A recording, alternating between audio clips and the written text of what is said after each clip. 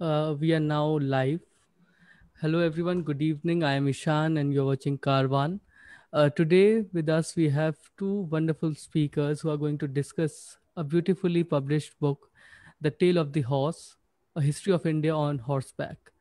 Dr. Yashaswini Chandra, the author of the book, has a PhD in History of Art from SOAS University of London, where she was also a teaching fellow. She has been a guest faculty, visiting faculty at Jawaharlal Nehru University, New Delhi, and Ashoka University, Sonipat. She worked for Sahapedia, an open online resource on the arts, cultures, and histories of India for many years, managing the multi-volume documentation of the Rashtrapati Bhavan and institutional collaboration with Rupayan Sansthan Jodhpur. The Tale of the Horse is her first book. She previously co-edited Right Off the Line, The President's Bodyguard, on the household cavalry of the Indian head of state. She is also an avid horsewoman, and her horse is called Sue. Uh, our moderator for the session, our chair today is Vikramjit Ram. He was born and educated in Bangalore. After graduating from National Institute of Design, Ahmedabad, he practiced as a graphic designer for several years.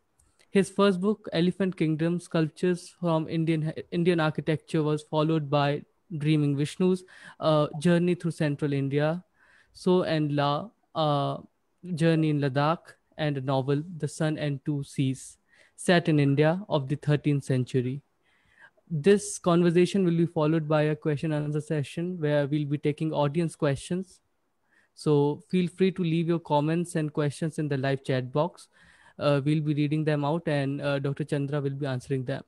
So without further ado, I would hand over the stage to Vikram to take it forward from here.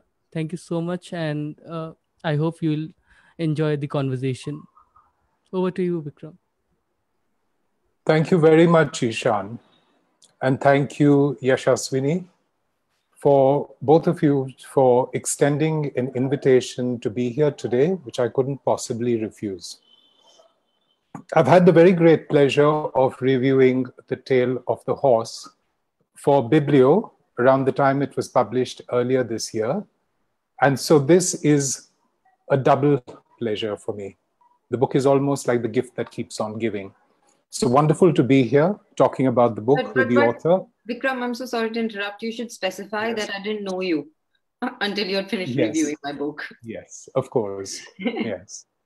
So yes, and this is all about serendipitous connections, about chance happenings, about happy coincidences, about lots and lots of mutual connections. And yes, wonderful to be here. Thank you, Yashaswini, for inviting me. And thank you again, Ishan. For those of you who don't know it yet, this is the book which we're going to be discussing.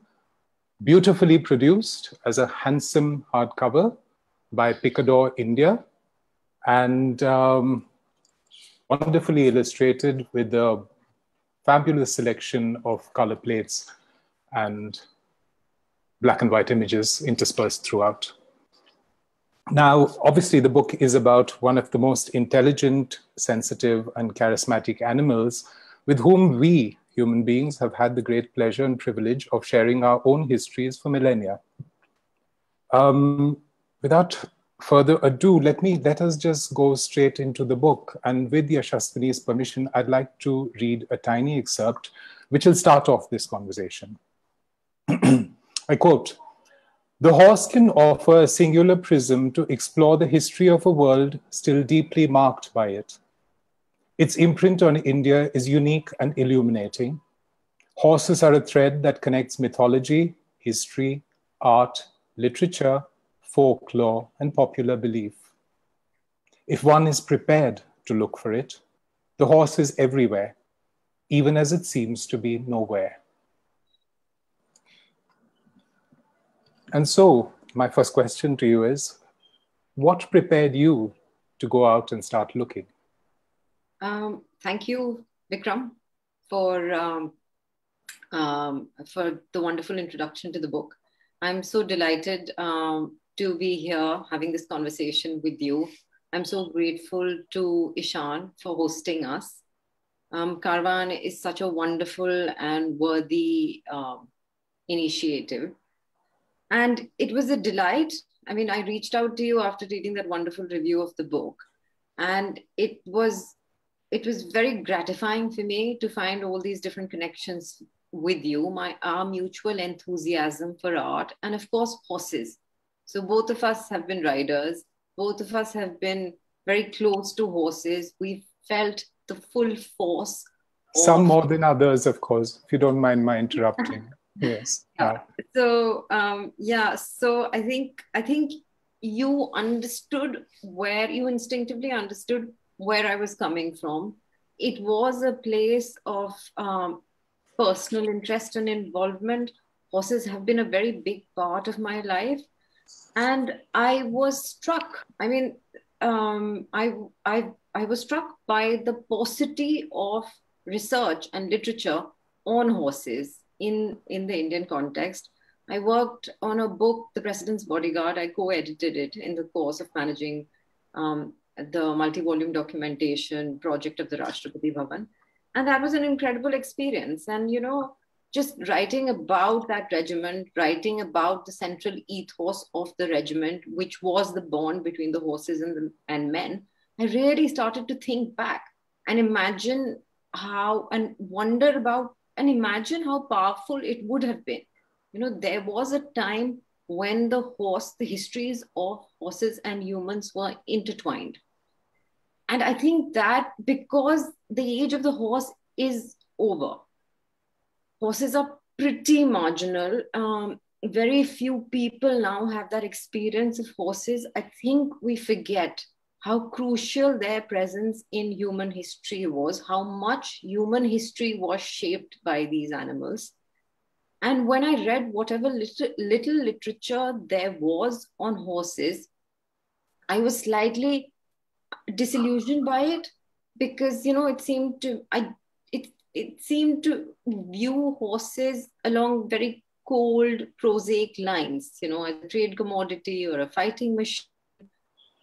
It didn't bring out that crucial factor of a partnership. Of course, there were elements of violence to it. Horses were manipulated in the service of humans, but there was also a very, very fundamental partnership.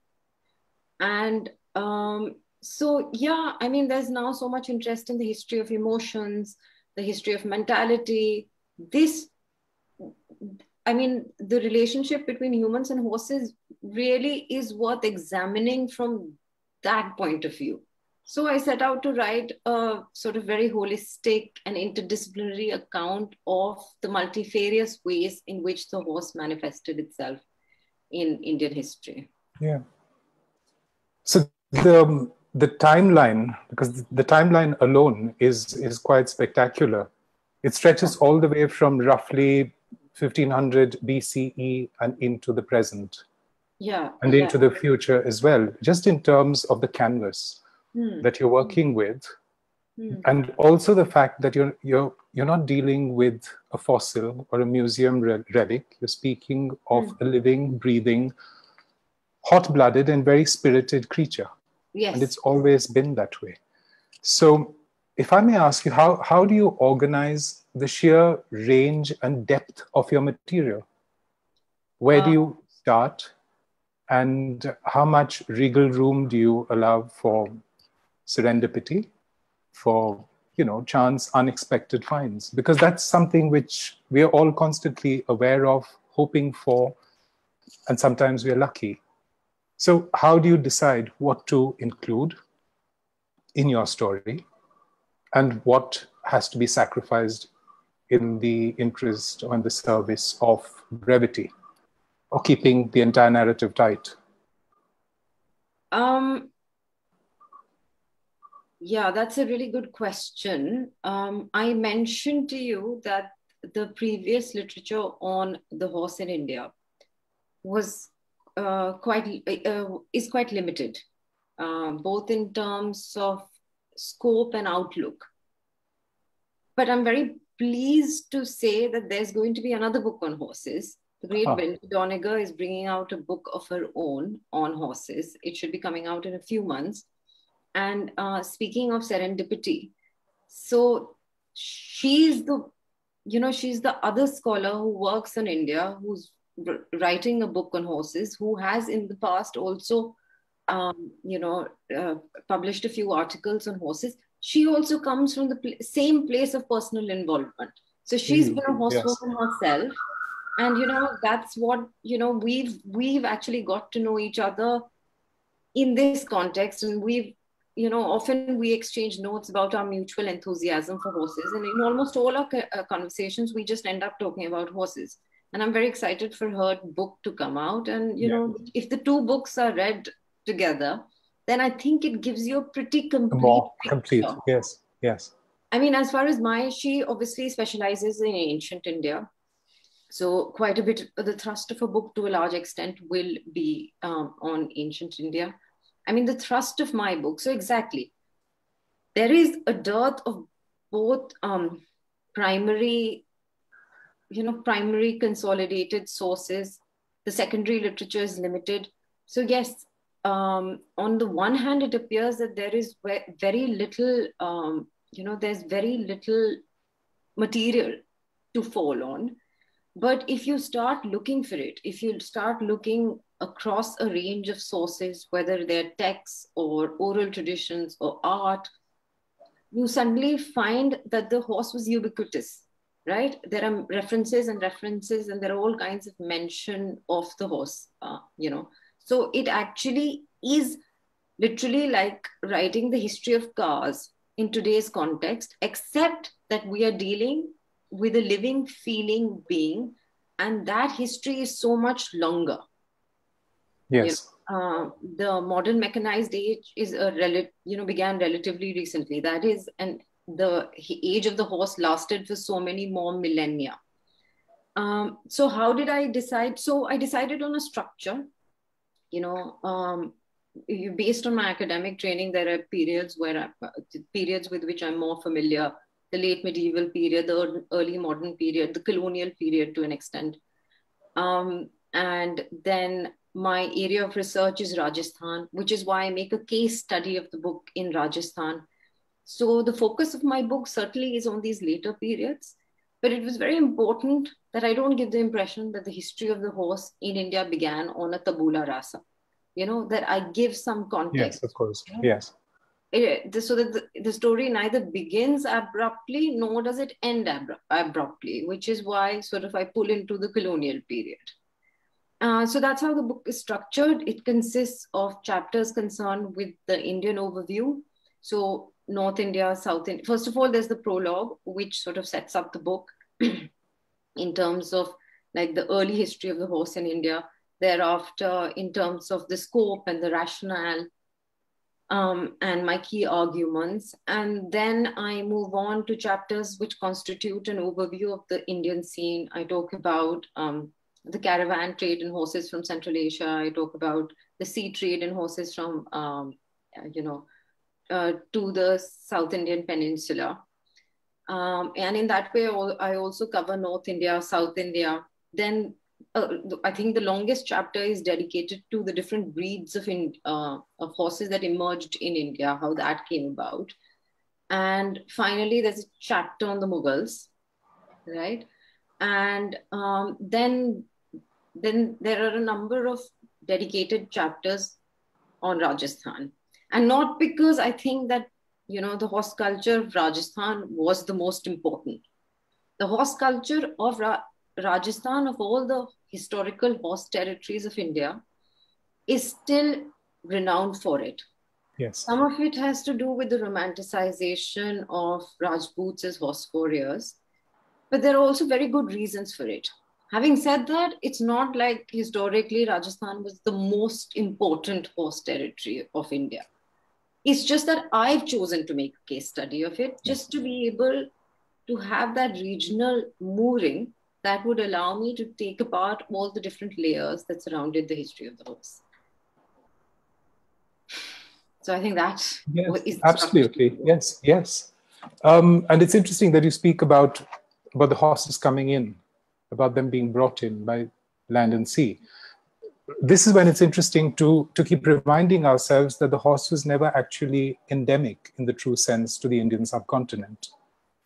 It wasn't a creature that was trapped in the wild, for example, like in a kedda or in a stockade, and then afterwards broken in and its spirit broken, and then a howdah or a saddle stuck onto its back, and then it's domesticated. Of course. Yeah. So we are actually talking about an animal which was brought in, and brought in by people, of course, for specific reasons and purposes, as long back as roughly 1500 BCE. Yeah. Yes. And the most incredible thing about the book is that right through it, from start to finish, we are with the horse. We are traveling with the horse.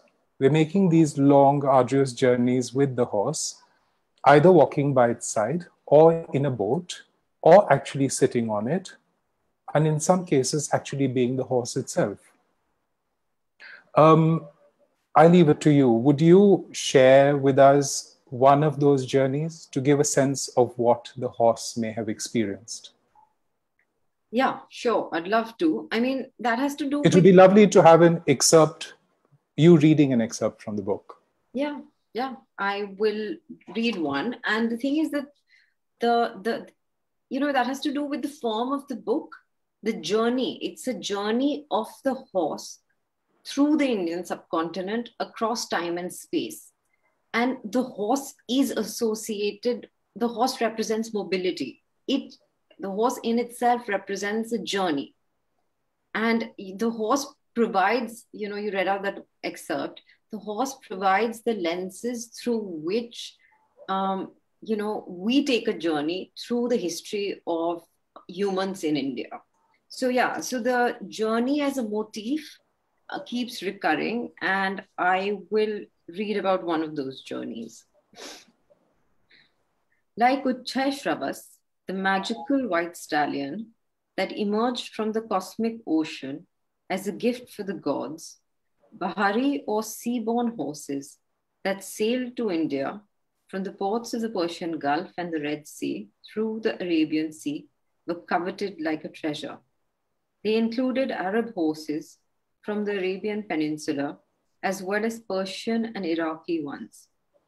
Arab horses were the thoroughbreds of their day, the prized steeds mounted by kings and generals and reserved for elite sports like hunting, racing, and polo. However, the sea horses had anything but a sublime start to their life in India. Packed into ships along with huge reserves of feed and drinking water, the voyage would have been a hideous ordeal for delicate, sensitive horses, prone to nerves and colic under the best of circumstances. They were bled before the journey to render them extremely tame and without any vice, and forced to stand throughout, secured with straps. One can imagine the horses neighing and stamping, scraping their hooves as the ship tossed and turned on the high sea. The deck would have been drenched with their urine, seamen shoveling their dung overboard. The grass and straw that was spread for them to stand on and suppress the smell of urine and manure had to be constantly replaced. Yet, neither that nor the frankincense that was part of the cargo as another popular item of import from Arabia would have been able to quash the intermingled smells of the sea and the horses. So this sort of represents the sea trade in horses. And can I actually share my screen? Ishan? Yeah. Ishan, could you share, would it be possible for me to share my screen? Yeah, you can share the screen now. Yeah.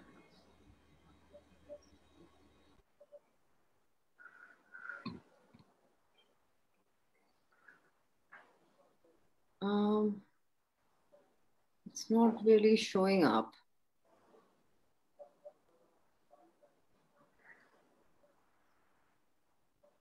Can you see my screen? Yes, I can. Fabulous.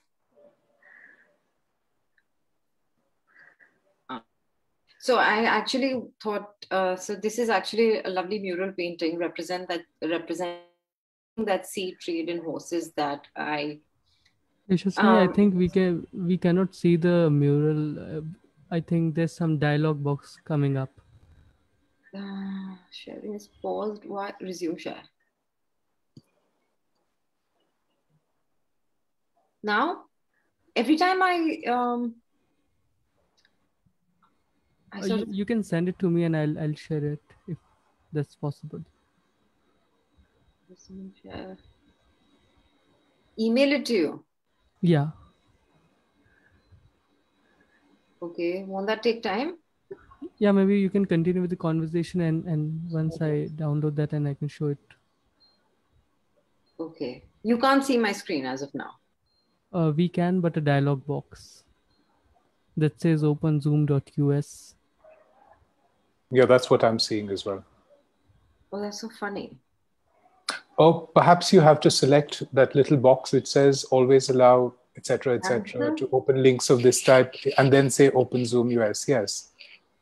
So maybe select that, check that little box, the dialog box, Yeah, I did that. and then say share. It's, yes, well done, Vikram.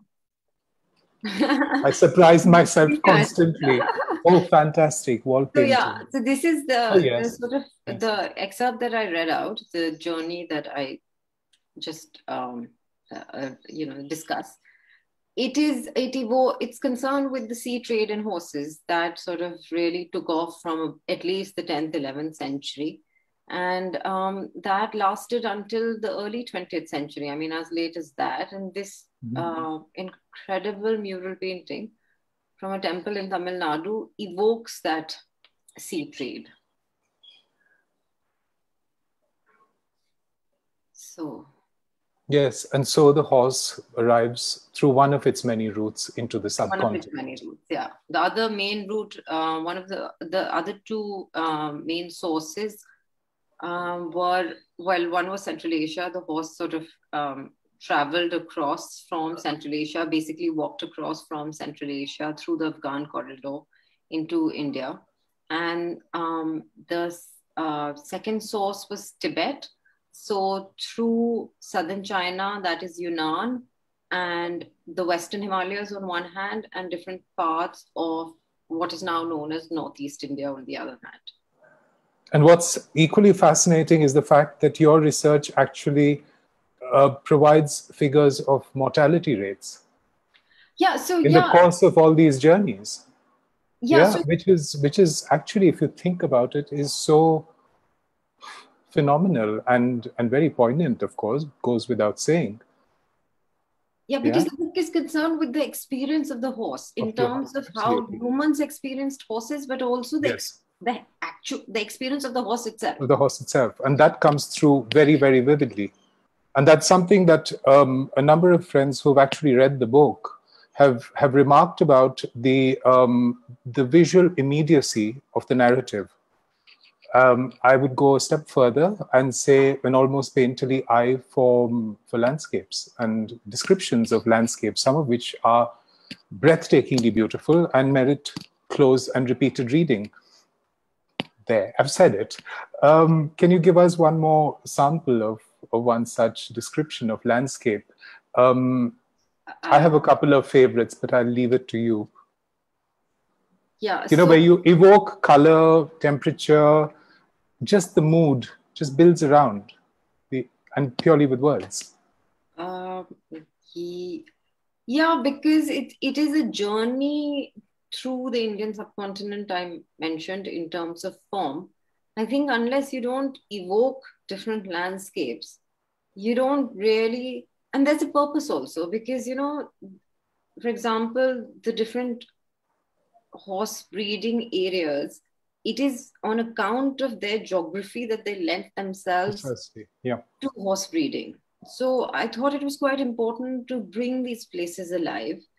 And as I mentioned, since the book Rajasthan is at the heart of the book, and especially Western Rajasthan, and indeed not just Rajasthan, what is the western frontier. So all the way from Punjab through Sindh, Rajasthan, Balochistan to Kutch in Gujarat.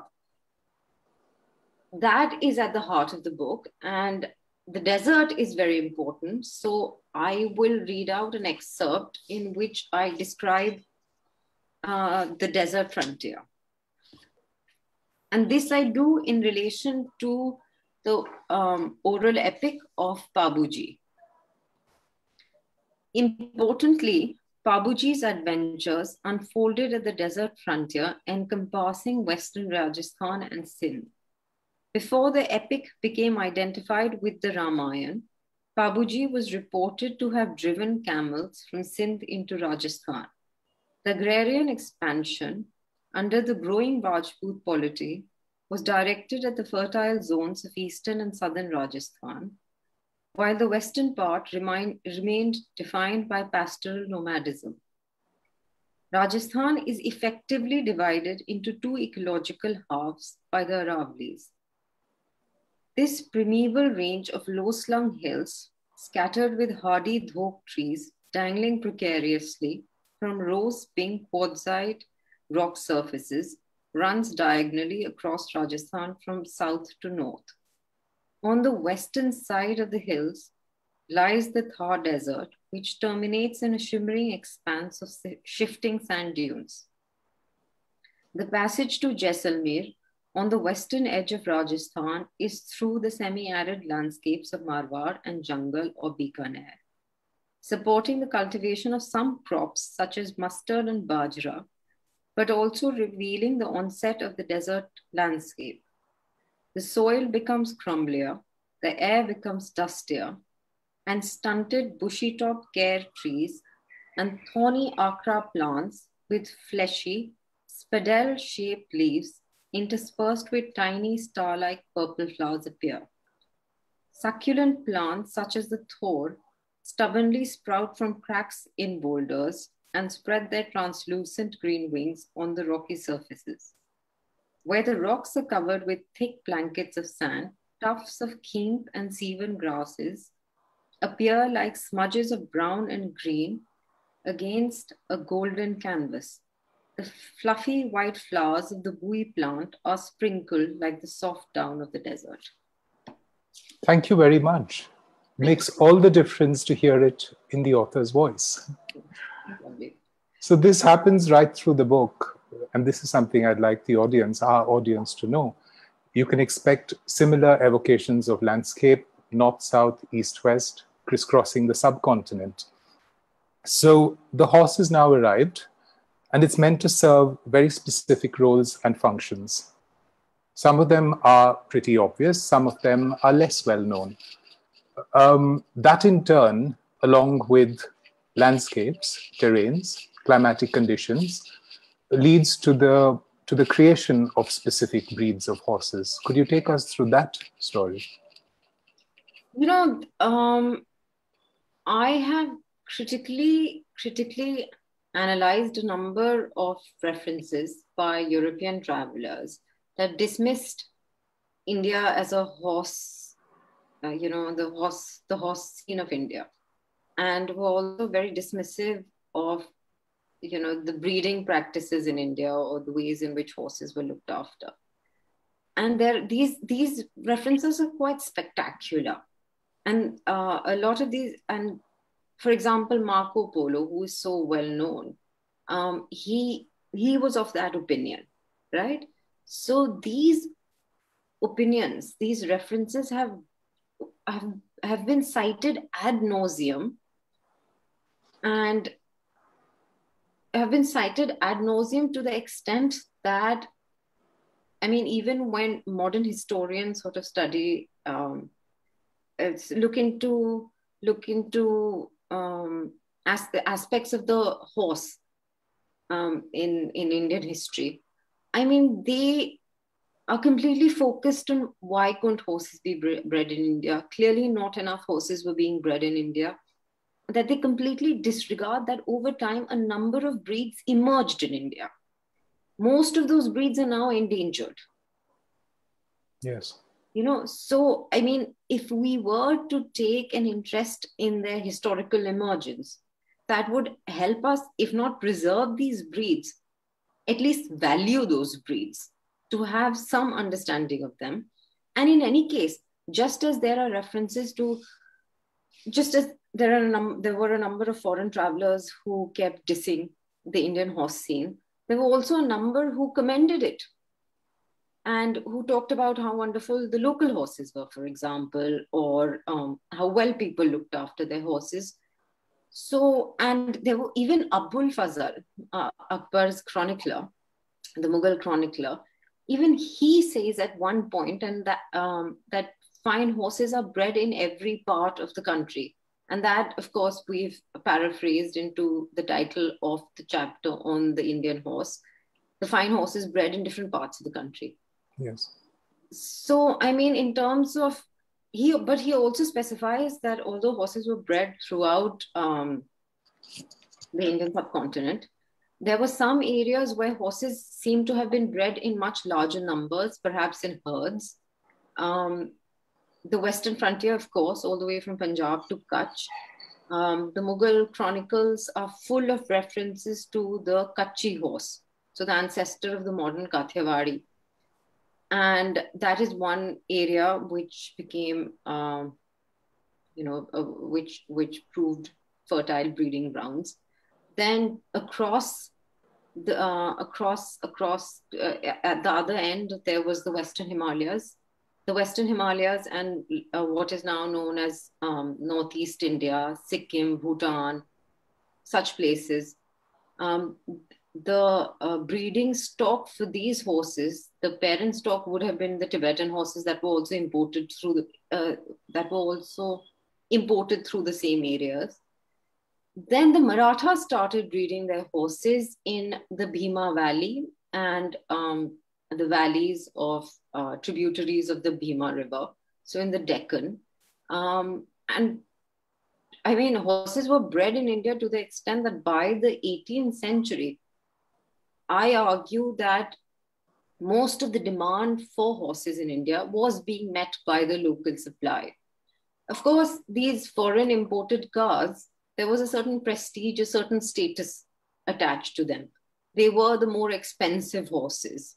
So the certain elite classes rode them, and that lent an elite value to them. So I think I mean, does that give you a sense of? Oh yes, absolutely, absolutely. And since you brought up the thing of the ruling classes, the elite classes, who are buying these horses as well as maintaining huge stables, is this a good time to be discussing what could well be termed as a golden age of the Indian horse, or the horse in India, more correctly? Because in all its many roles and functions, be it imperial, political, military, martial, transport, communication, leisure activities, and to some extent ritual, it's probably the Mughals. Yeah.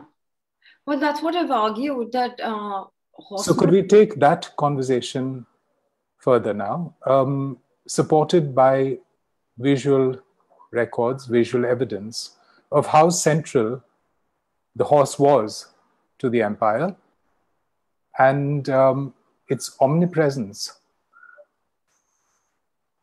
So that is what I, in fact, argue in the book, that horsemanship in India reaches an apogee of sorts under the Mughals. Obviously, in the Mughal empire in itself was foreshadowed in earlier events. So I can't say that the Mughals built on what was available, Yes. but they also gave it a very specific form, lent certain nuances, because of which we could claim that in a way it was the golden age, or it was in the culmination of the horse culture of India. The entire Mughal horses were being imported all along, but the numbers kept growing and growing and growing. So, and those were primarily Persian, Arab, and Central Asian. And Central Asian, yes. Yeah, so the largest supply was of Central Asian horses. Mm-hmm. The two largest contingent contingents of horses in the Mughal army during Akbar's time consisted of horses from Central Asia, so Turki horses, and a kind of an Indian horse known as Tazi horses. Yes. And the entire form of the Mughal Empire, I mean, the entire Mansabdari system, which was the central tenet, the pillar of the Mughal Empire, that was based on a ranked officer's ability to bring a certain number of mounted troops to the table. And even sort of the entire sort of bureaucratic military order was based on that. Then the Mughals were constantly gifting horses, receiving horses as gifts. It helped them forge diplomatic relations. Like, for example, with the Iranian, with the Shah of Iran. Yes. And, you know, also like all the alliances that they were forging, for example, with the Rajput, there were constant references to the exchange of gifts of horses. Then they themselves had themselves portrayed very purposefully on horses and specific kinds of horses. So, I mean, and then at one point, Abul Fazl says something to the extent that not only is it crucial for the government, it's an almost supernatural means to exalt yourself. And there are so many examples from the Mughal Empire that reinforce that notion. That magical quality of the horse, that charismatic quality of the horse, that was almost transformational. And for an art historian, just the sheer wealth of material in the miniatures of the period brings out a whole different story, does it not? Of lifestyle, of costume, of practically everything, every single aspect of lifestyle and animals, the relationship, the close kinship between human and animal. Yeah. Because if you think about it, even the miniature painters would have been riding horses on their various journeys, accompanying whichever the emperor was. That's so true. Even like painters as court artists, they were all awarded a mansab. So at least in principle, they were required to provide a few yes. horses of their own. 25 or 100, yes, yeah. Depending on their pecking order. Yeah. Yeah. And, you know, like you said, when they were following the court, the Mughal court was a mobile court. It was constantly traveling. You know, the Mughals were fighting wars. They were traveling between their different capitals and centers. The artists were also traveling with them and presumably on horseback. Moreover, if you look at all these paintings, the horse is not a prop. The horse is not incidental. It's a carefully considered vital component of these equestrian portraits or paintings that include horses. And they are made so purposefully that it's very clear that not only did the artist know the animal, not only were the artists conscious of the value of the animal to, say, different emperors, but they were also familiar. You know, they were familiar, and that really comes across. And can we look? Sorry, go on. I'm so sorry to interrupt you. No, I interrupted. And not only is the very nature of my book interdisciplinary, because as you read out that line, which I talk about the horse as a thread that connects all these different areas.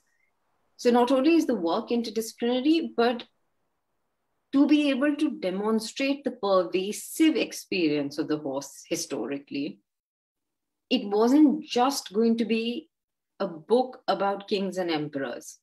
You know, it was concerned by the people. There's also concern with the people who bred and looked after horses or traded in horses. There's also concern with women riders. There is a concern with lower status groups who did the size, you know, who were the sizes or the grooms of horses. And now their histories are not going to be found in court chronicles, for example, or texts. For that, you have to look at alternative sources. You have to look at paintings. You have to look at oral traditions. And there is a lot that paintings, I mean, as an art historian, obviously I was inclined towards the art historical, the visual side. But I was myself surprised by the extent to which paintings encapsulate the story of the horse in India. Vikram?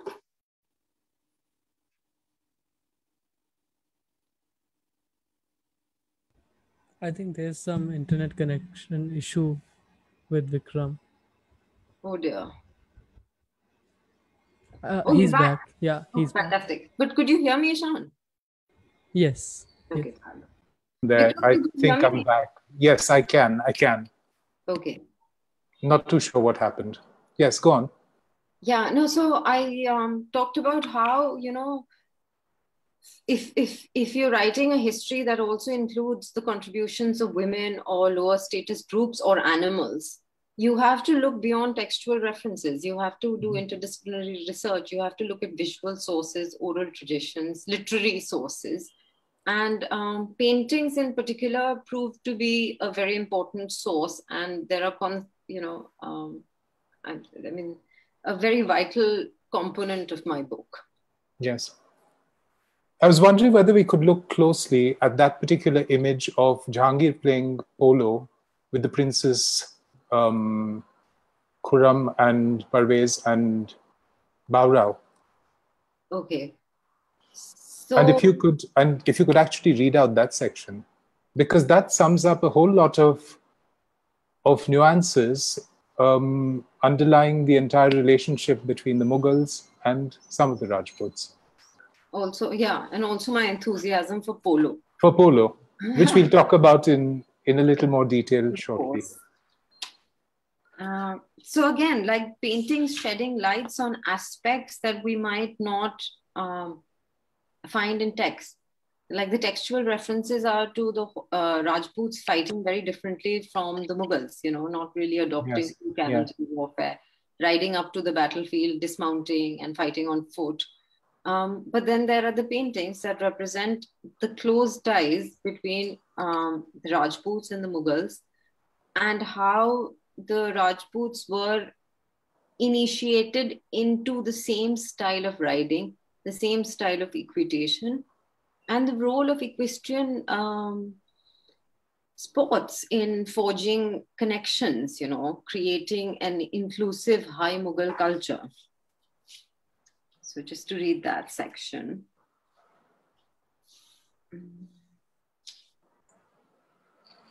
Generations of Mughals and the Kachwaha, so that's the Kachwaha Rajputs, remain close, and true Mughal paintings not only capture the intimate relations between the groups, but also the role of elite sports in forging an inclusive high Mughal culture. The first painting, so this painting, is dated to circa 1611. It places Jahangir at the center, surrounded by two of his sons, the Princes Khurram, later the Emperor Shah Jahan, and Parvez, as well as Bhau Singh, the younger son of Man Singh, as they play Chaugan, an early form of polo. The scene featuring these characters is superimposed on a painting intended to illustrate the words of the great poet of Shiraz, Hafiz. Congratulations, polo player. The circle of the heavens is beneath your saddle. That is, the heavens do your bidding. Since you have come down as the royal cavalier into the ground, hit the ball. The polo ground consists of a field of grass with burnt orange patches. A pair of stone uprights in the far left corner may represent one of the goalposts. Jahangir rides the same bluish-grey horse as in another painting of him from the same period. So this is the second painting.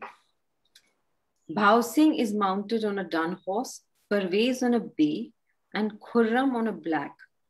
All the horses appear to be Arabs, the preferred mounts in equitation, but also the top-class war horses by Mughal standards. The players wear angarkha tunics, that tie across the front to the right side, the tassels from Jahangir's dangling as he raises his polo stick to strike the ball.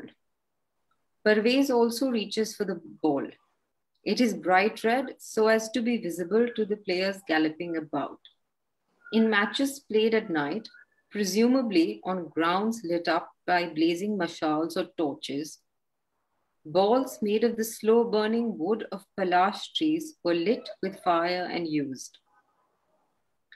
While all the four men are similarly dressed, dandies, even in the midst of a heated game of polo, Bhaul Singh is divested of the pearl necklaces worn by Jahangir and the princes, a subtle sign of his subordinate position in the scheme of things. Nonetheless, his inclusion besides the emperor and his two sons in a friendly match speaks volumes. The players wear jaunty little turbans rather than helmets, as thick and tightly wound as the former would have been. They cannot have afforded quite the same protection as the latter. But appearances clearly mattered in the Mughal top strata.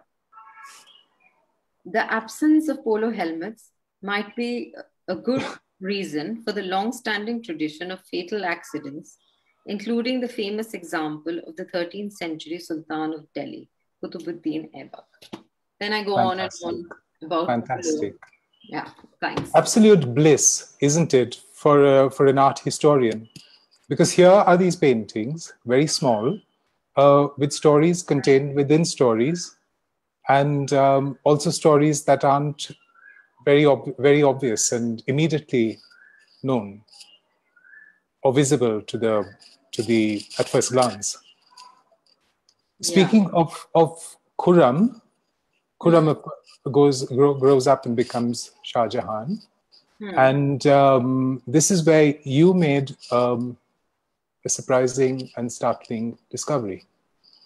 Because Khurram, we know, or rather Shah Jahan, we know, had an eye for all things bright and sparkly and jewelry and monumental architecture and all of that. But he also had a special fondness for a particular kind of horse.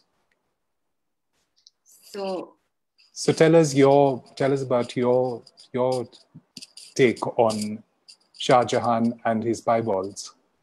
So Jahangir seems to be, there's a wonderful reference in the Jahangir Nama about Jahangir rewarding some merchant who got this fabulous colored horse from Bukhara, rewarding him with a title.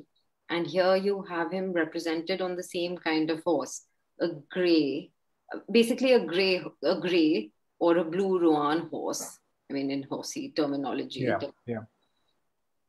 And it's, these horses became stock images.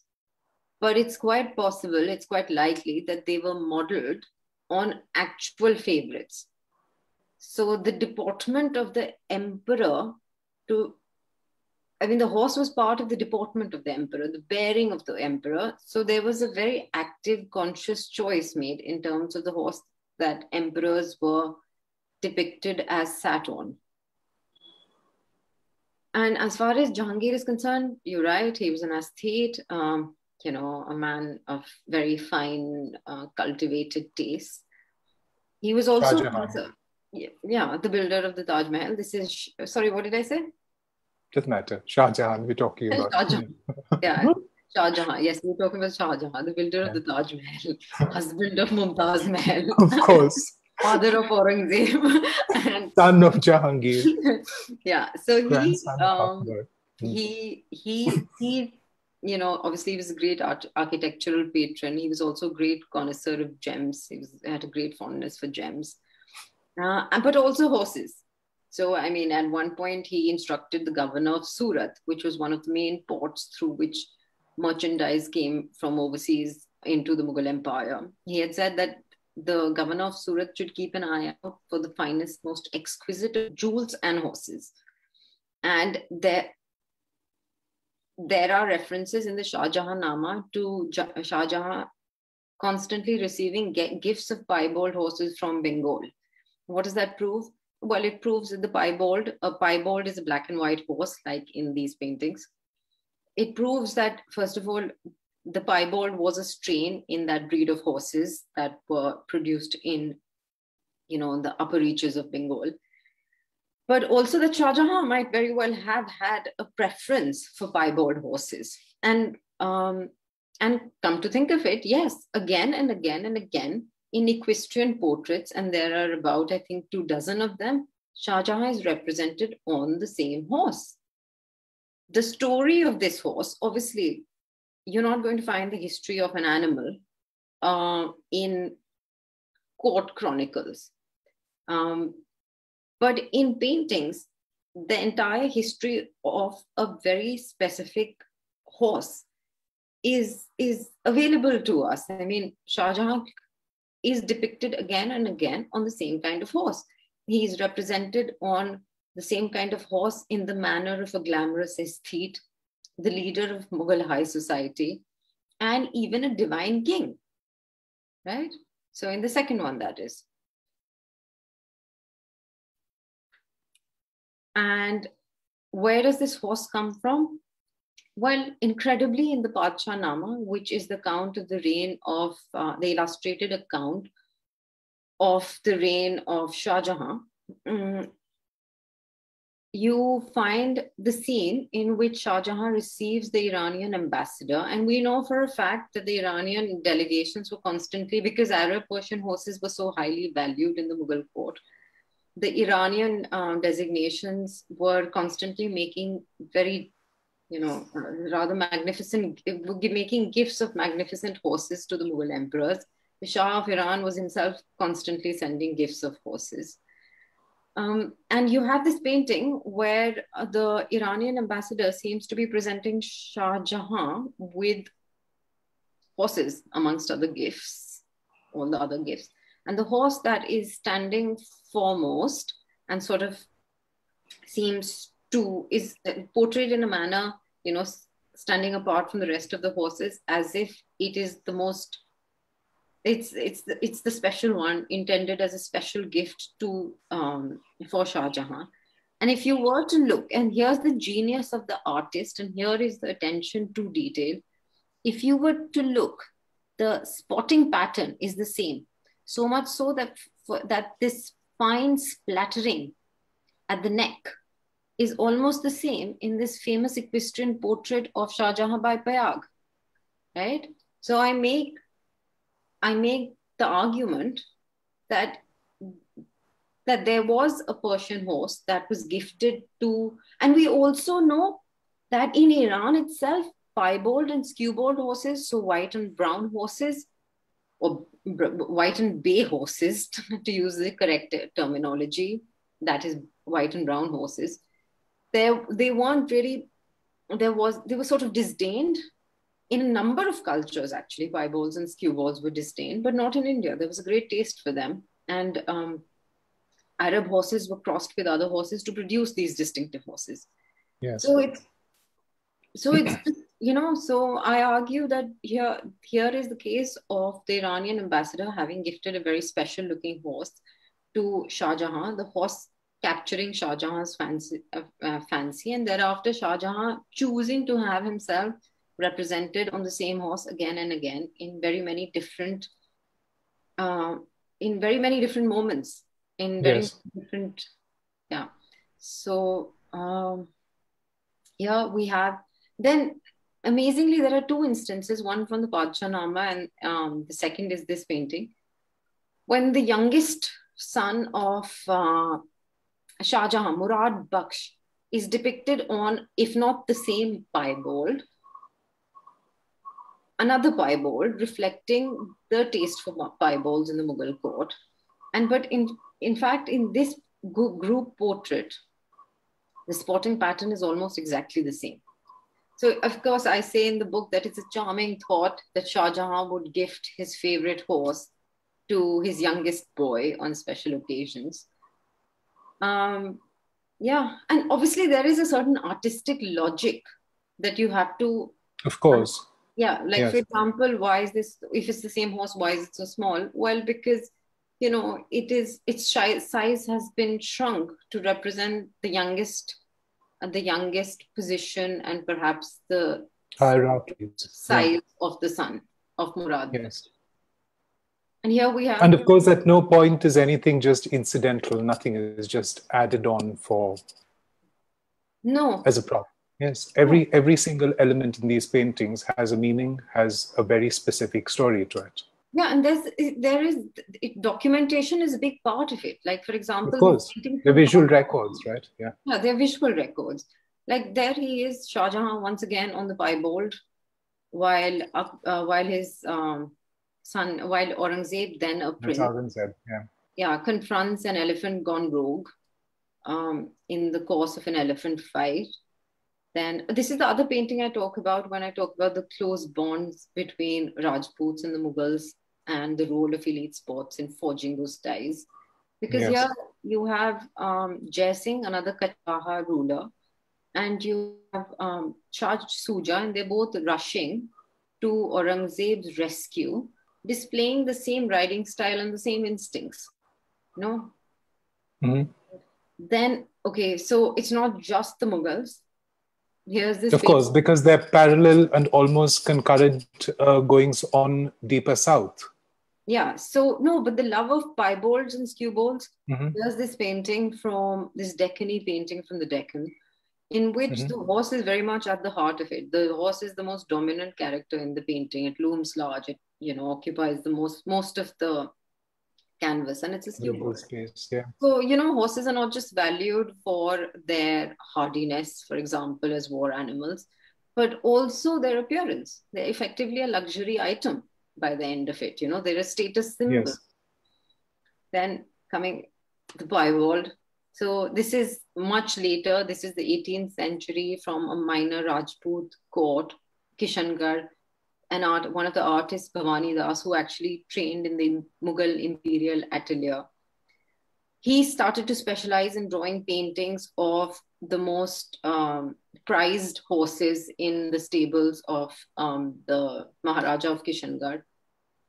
They have the two of these paintings were of Iraqi or Iranian horses, and both of them are piebald.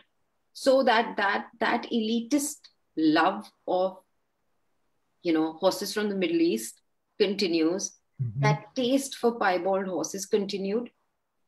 Then there's a manuscript, the Shalihotra manuscript. This manuscript concerned with from Rajasthan, which has a catalogue of the auspicious and inauspicious horses. So one of the kinds of horses which are deemed auspicious were these skewbalds and piebalds, and it continues into the present. So some of the most highly valued horses that sell at traditional livestock fairs like Pushkar are piebald horses. Right. Yeah. So. Fabulous, fantastic. So what was happening further south? What was happening in the Deccan at the period concurrent with the Mughals? Because the other martial clan were the Marathas, and they have a very, very close bond with the horses again, which were reared and bred specifically for warfare. So I think by the 18th century, the Marathas had started breeding their own horses, perhaps in collaboration with certain pastoral nomadic groups of the Deccan. To an extent, these breeding practices were also tied to the farming practices of Maratha farmers. And so the Maratha light mobility, of course, gave the Mughals a run for its, the Maratha light cavalry, of course, gave the Mughals a run for their money and became renowned for its mobility. And by the end of it, they had conquered different parts of India or were conducting raids into different parts of India. And their battle tactics were an antithesis to Mughal battle tactics, which depended on the coordination between all these different arms. So like a Mughal army was a very large and slow moving entity where the Maratha armies, the Maratha light cavalry consisted of these packs of fast riding horsemen who used to sort of cut off supply lines, plague the Mughal army, and just make life generally very difficult for them. And it's these horses that they bred, horses of a particular type, small, agile horses that enable that kind of mobility. So that entire Maratha supremacy, the success of the Maratha light cavalry was dependent on the kind of horses they bred. And there are some really lovely references to some colonial commentator or the other commenting on how much the Marathas loved their horses, how much they valued them, and how much they used to feed them give them all kinds of special treats. So yeah, another class of homegrown indigenous horses, which are now extinct. So it's no longer. What were they called? These were the Dakkanis. They were the Deccani or the Deccani horses, Bhima ponies. And this breed is now extinct. It's lost. And only because we haven't taken an interest. Along came the British, and they were highly critical of the Indian horse breeds and the Indian horse scene. And they cracked down on pastoral nomadism that horse breeding was tied to. They also sort of sealed the porous boundaries surrounding the subcontinent were also increasingly sealed. So, for example, if the Afghans could no longer that easily come from across the Khyber or through the Suleiman Mountains and do trade in India. And the whole scene changes. And, and so much of our understanding of the historical horse scene of India is mediated by that colonial view, which was very dismissive of it. So we have failed to recognize that there were all these breeds of horses that are endangered, and one of them is actually extinct, the Bhima ponies, for example. And yet at the same time, there are two other breeds, the Kathiawadi and the Marwari, which are doing extremely well even today. No, if you look at Rajasthan, Gujarat. They are endangered. I think the export of Marwari Kathiawadi horses, if I'm not mistaken, is banned because there are such few of them. And Professor Utpal Tato at the Indian Institute of Science in Bangalore, who's been doing a lot of genetic research on horses, he told me that there are actually very few pure Marwari or Kathiawadi horses left because they've been crossed with thoroughbreds, for example, in recent times to the extent. Right. But yeah, at least in Rajasthan and Gujarat, there is awareness. There are horse preservation societies. So, that is still somewhat intact.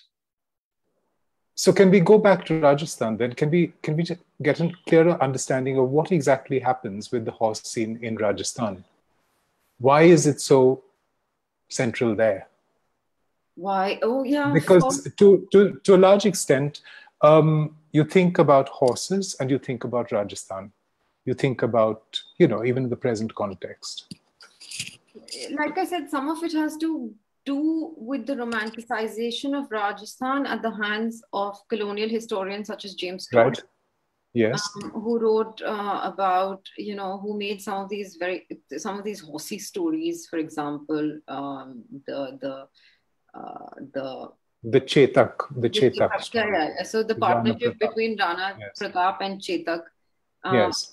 Or Prithviraj Chauhan sort of storming Sanjukta Swayambar and sort of carrying her off on his horse.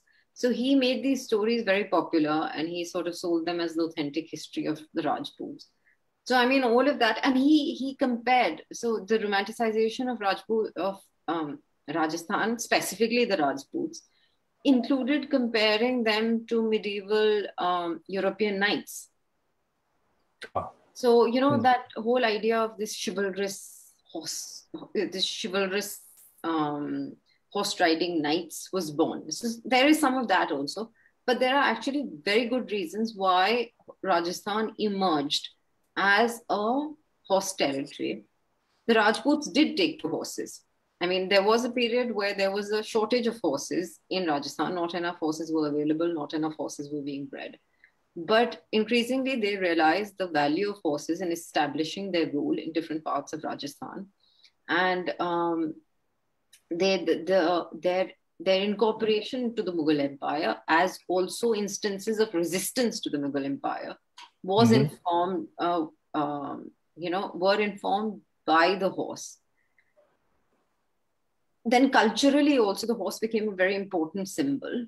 Then the other has to do with the pastoral nomadic culture of the place.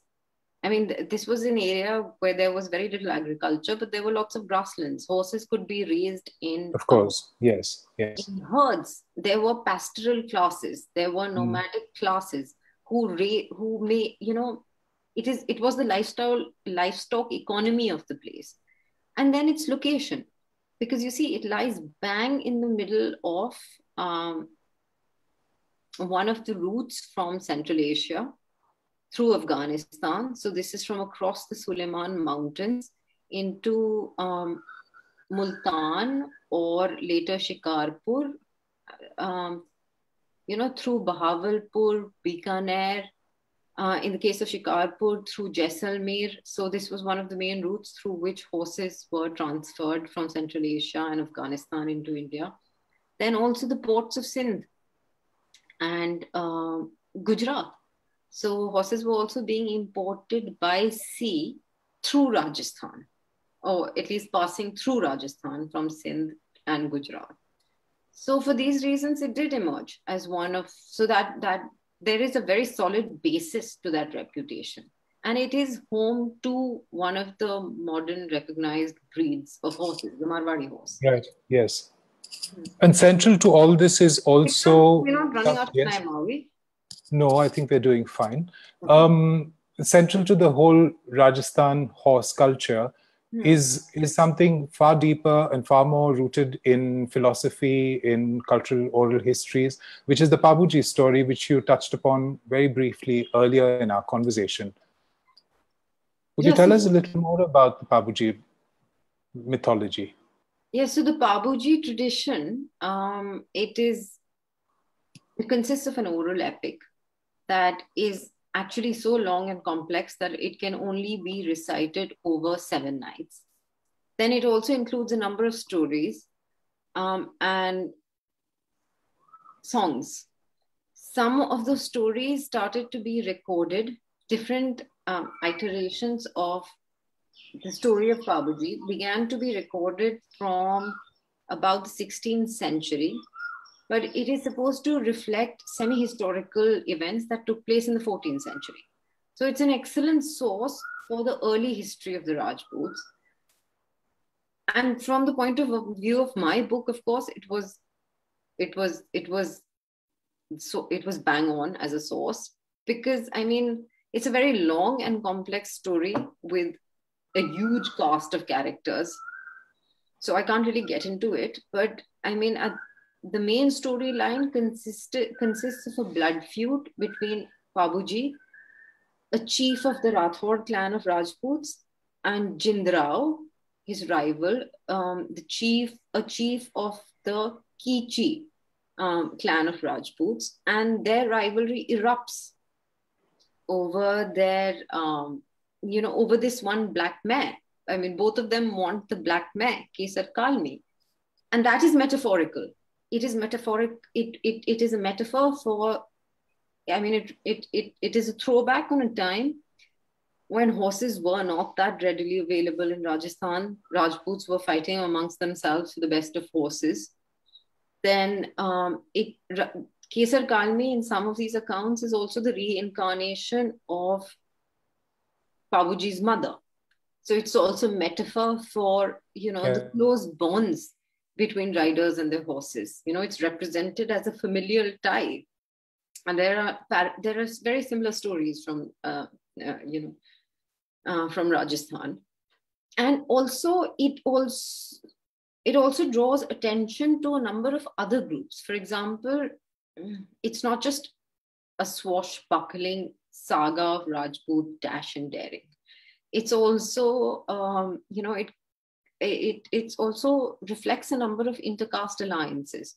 For example, the mare is given to Babuji by this Charan woman. So the Charans were a bardic class, and the Charans the Charans provided court poets to the Rajputs. A number of Charan goddesses were adopted by the Rajputs as their clan goddesses. And the Charans also traded in horses and bred horses. So, that is also reflected, the history of the Charans is also reflected in the Pabuji tradition. And then a lot of Pabuji's comrades were Bhil archers. So, the fact that they also used to ride horses once upon a time, that they were also identified as a martial class of sorts. I mean, all of this is reflected in the epic, in the tradition of Pabuji. And this is a tradition which continues to the very present day. I mean, it's wobbling into the present. 7-night performances are increasingly rare. Yeah. Mm-hmm. Yeah, a number of the Bhil Nayak, the priest bards, the bhopas of the Bhil Nayak community that recite the oral epic of Pabuji against such a cloth scroll painting. Mm-hmm.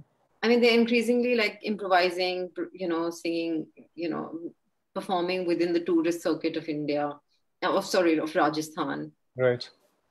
So, I mean, yeah, changing times. Changing times. But there's another very fascinating living tradition which continues and is alive and well diametrically across the subcontinent in Manipur. And that brings us to the polo story. Yeah. So, I mean, on the one hand, now, obviously, the book is representative rather than an encyclopedia. Yes, ideally, I would have liked to write about polo in all the different regions of the subcontinent and beyond, but I couldn't have done that. The next book. The next book. Yes. Volume 2. Volume 2. So I talk about like the courtly culture of polo. So elite polo, the polo that was played within elite Mughal and Rajput circles. But I also talk about local forms of polo. Like, for example, in Gilgit-Baltistan, forms of polo, early forms of polo were played, and in Manipur. And Manipur is actually really interesting, and I make a case study of it. Because first of all, as I've said, the Western Himalayas and the Northeast represents the other sort of catchment area through which a distinctive body of horses were imported into India, and a region where different breeds of horses emerged. And in Manipur, at some point, they started breeding their own horses, the modern day Manipuri, and they started playing a very particular form of polo. And in fact, the British watched the Manipuris play polo in the Northeast, and that is how modern polo was born. So it's actually, Manipur is the birthplace of modern polo. So it was really worth. And then you have a case of, so this is really interesting. Here is a photograph, and both these photographs I got from our mutual friend Shomi Roy. Yes, who, by the way, is probably watching us right now. I hope he is, because he's doing a fantastic job.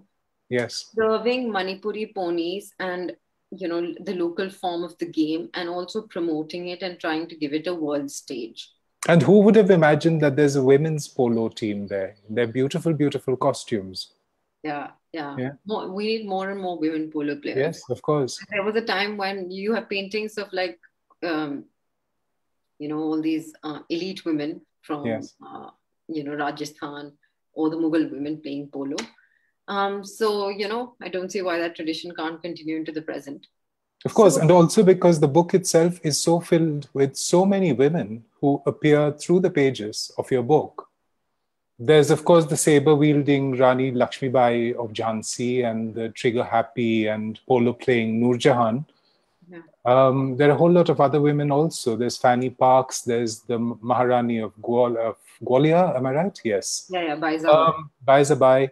There's Akbar's mother and her companions. There's that lovely, lovely image in the book. Do you have it? Is it readily accessible? That image of Hamida Banu Begum being received into quickly.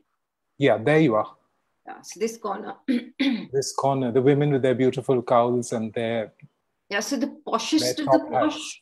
the poshest of the posh used to either travel in palanquins in the case of these processions, or in howdahs on elephant back. Yes. So their female servants used to accompany them on horseback, covered from head to toe. Yeah. I love the sleeves and the saddle, the details of the saddle. Well, I love the horses. Look at the profiles. It's Of beautiful. course. Goes without saying. Vikram, I'm concerned Yes. we are going over time. What do you think? Okay, so just before we quickly wrap up, what do you see the story of the horse in the present day? I mean, the And age where of do you the think horse, it's going? Is it over? Is there hope? the age of the horse is over. Horses are never going to be central to human civilization the way that they once were. Their use is restricted either to certain remote areas where they still continue to provide the best means of transport. Torture ceremonies and such like. Ceremonies, yeah, elite equestrian sports. It's only a small groups. Yes.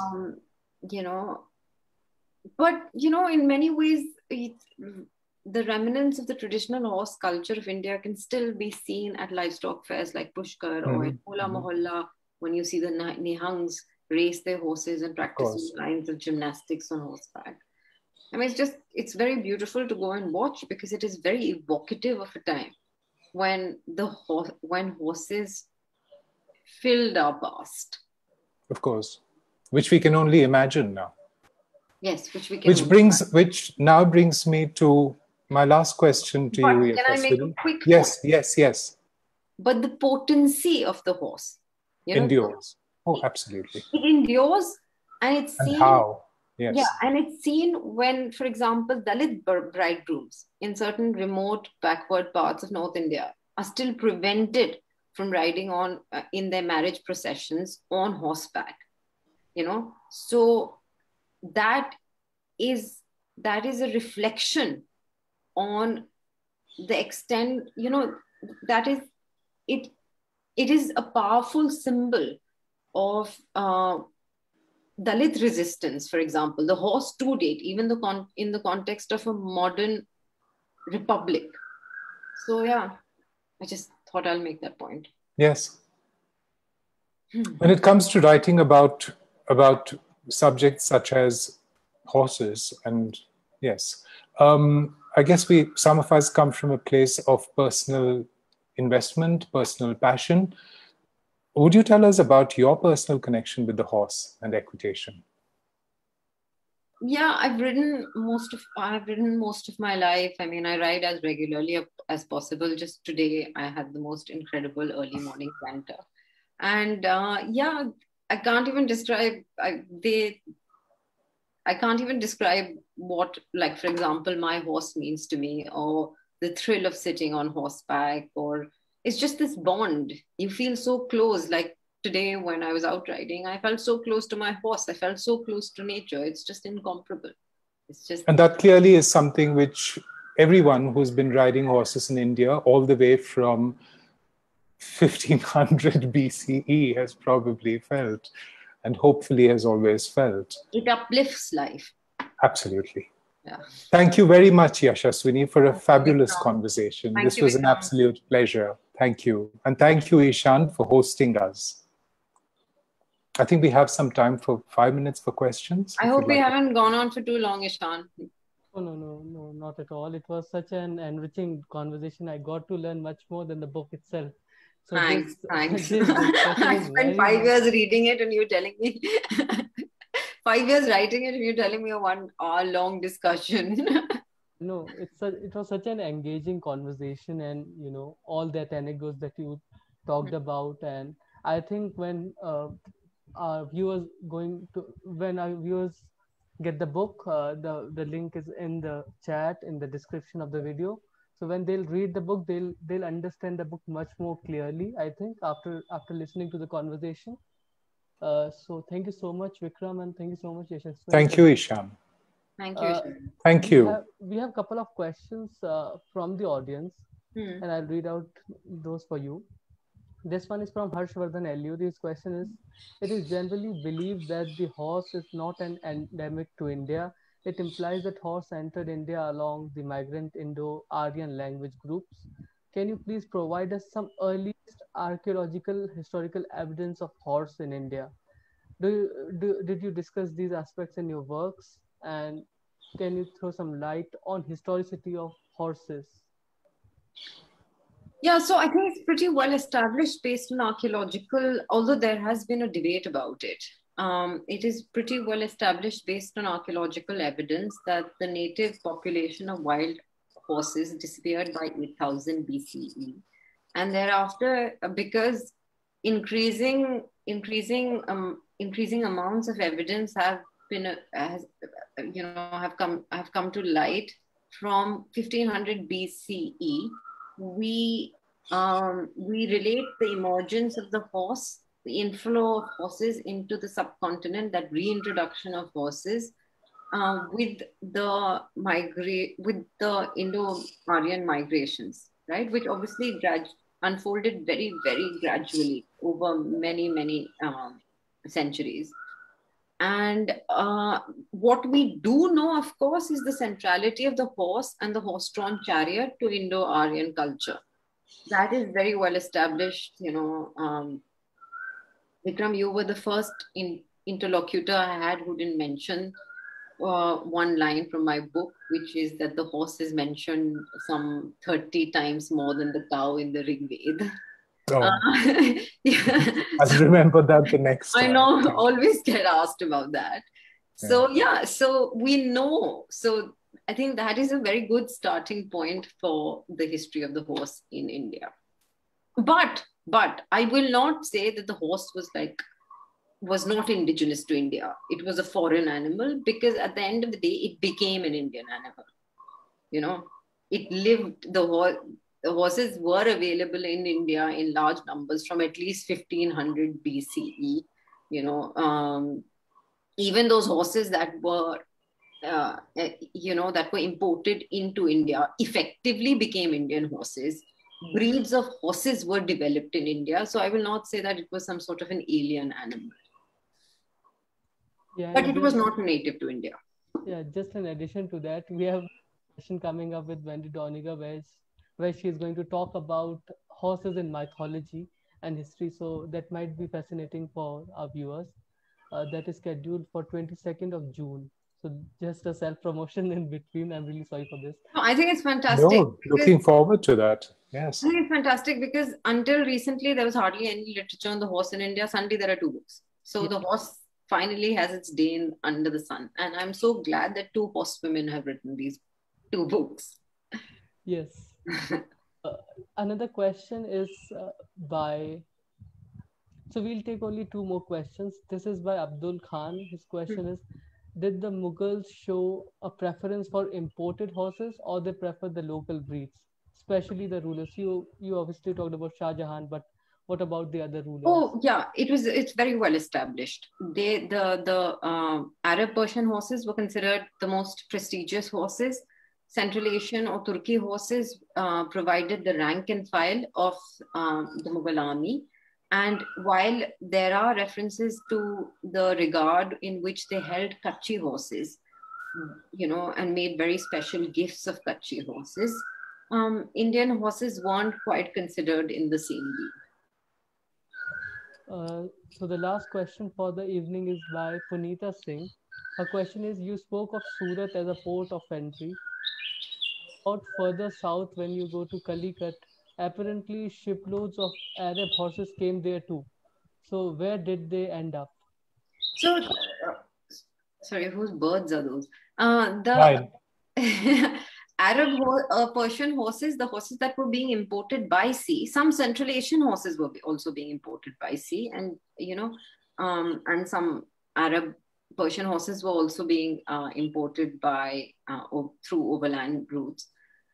But the horses that were imported by sea, they arrived at a number of different ports. And I discussed the rise and fall of certain ports in the book, like Bhaktal, how it was once very important, And with the coming of the Portuguese made sure that all the horse trade, the sea trade in horses was directed through Goa, their capital in India.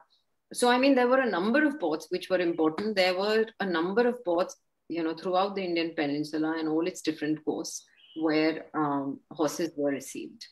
For the Mughals, because the Mughal Empire, I mean, for the longest time, as far as the Mughal Empire was concerned, their main port of entry was Surat and Yambe. Thank you so much, Yashaswini, for answering all the audience questions. And thank you so much, Vikram, for beautifully moderating and chairing the conversation this evening. I hope this Thank is you, going to be Ishan, for Thank you. Thank you both. Thank you for moderating beautifully as well. This is going to be very helpful for students of history and those of our audience who might be interested in researching in horses further. And we need more scholarship on horse, I think, because there's always a debate on horses in India. So we hope to have you both again on Karwaan sometime soon. Thank you so much and have a great evening.